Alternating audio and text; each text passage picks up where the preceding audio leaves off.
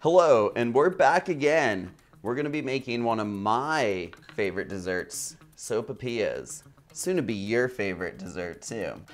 Let's go. All right, so we're going to start off with the large metal mixing bowl. To that, we're going to add 3 cups of unbleached all-purpose flour. To that, we're going to add 3 tablespoons of lard. Now, if you don't want to use lard, you can use vegetable shortening.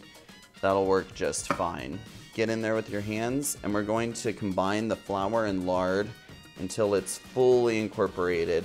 This process should take about 3 minutes. We'll also add our baking powder. We're going to do 2 teaspoons of baking powder, 1 teaspoon of sea salt, and just mix that all together. All right, now you can tell when your flour and fat and everything's fully incorporated when you can grab a nice handful of it and it holds its shape. At this point, we're going to add 1 cup of warm water to the mix. And we're just going to use our hands again.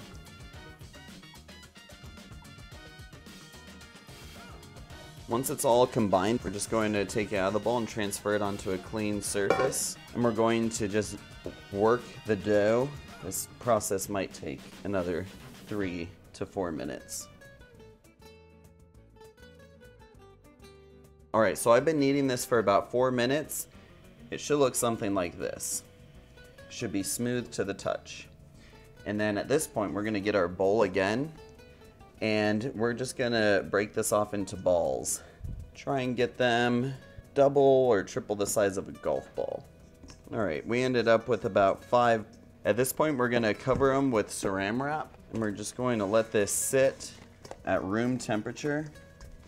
All right, so this has been sitting for about 20 minutes.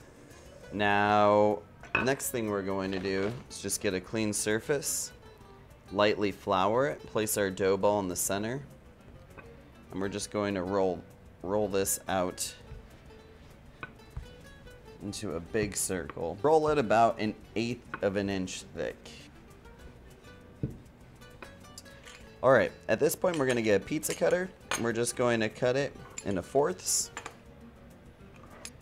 And then once they're cut up, you can just kind of move them over to the side and roll out the other ones. We're gonna roll all these out and cut them before we start frying them. Now these are all gonna be a little different sizes, and that's fine. Get yourself a thermometer. We want it around the 350 to 365 degree mark.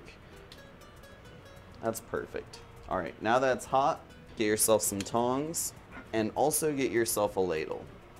I'm just going to slide these in, get some of that lard and just drizzle it right on top. And that's gonna help them poof up. Oh, it looks beautiful. Nice and poofy. The ladle part's very important, otherwise they might not puff up. And the puffiness is what makes sopapillas sopapillas. So, now these take about 1.5 to 2 minutes on each side.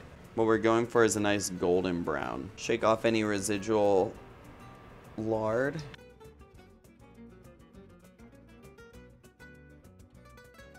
All right, so that was super easy. Look how many sopapillas we got. That recipe gave us about 20. And we're just gonna throw them right here on a plate. Not all of them, just a few. And we're gonna coat these with some powdered sugar. Now, sopapillas are either a delicious dessert or you can have them savory as well.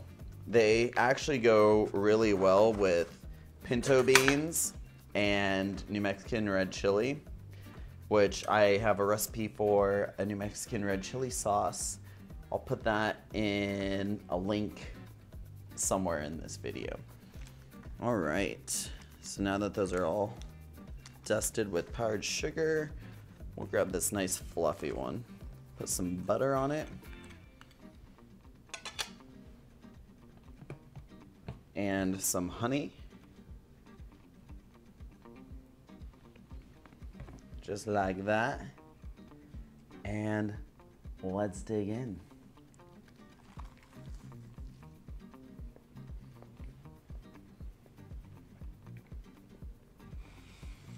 It's so delicious. It's light, it's tender, it's flaky.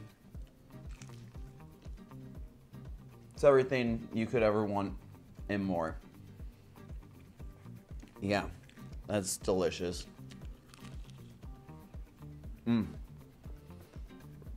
Thank you for joining me today.